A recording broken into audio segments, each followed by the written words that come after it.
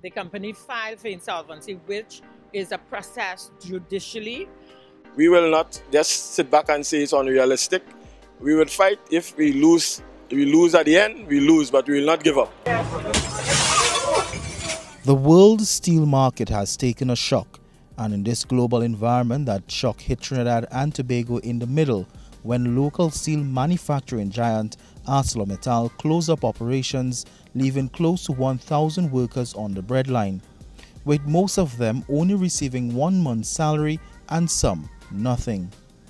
It's been 3 months since the ArcelorMittal plant was closed, leaving many with no real income. We share the stories of a few and the coping mechanisms being put in place to help those affected and their families. What I was doing, carrying the burden, which a man's supposed to do, and doing everything.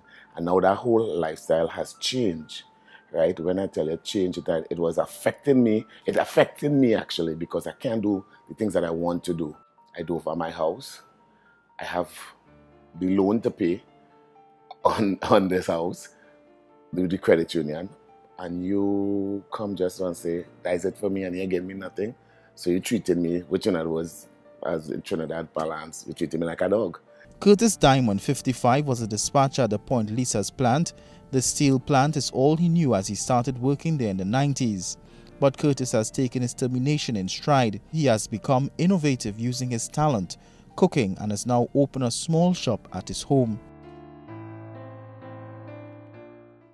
Curtis says it hurts knowing that he put so many years in the company and not getting a cent hurts even more.